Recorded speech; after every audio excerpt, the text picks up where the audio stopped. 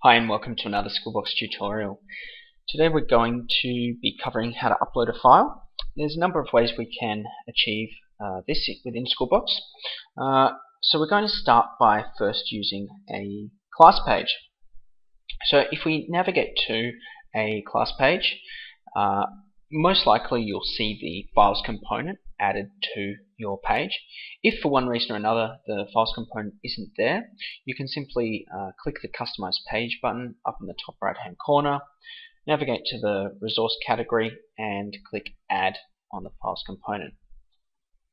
And that's going to add it back to your home page. So once you've got the files component, you can either click to post multiple files or post a single file. When we click Post File, we can then give the file a title, and we can choose to select the actual file from our computer. We can optionally hide the file if we wish to, and we simply click Post. And that's as easy as that is.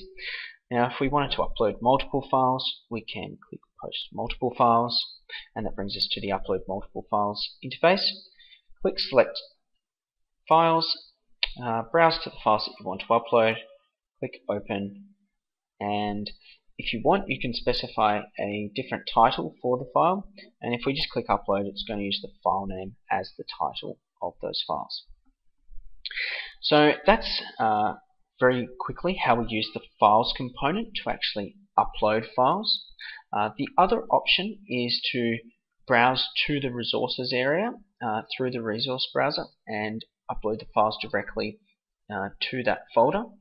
If you've got the Manage Folder component visible on your class page, simply click Browse Resources. That's going to just quickly jump you within the resource tree to the Home Pages folder, and then you can use this resource browser to also upload files.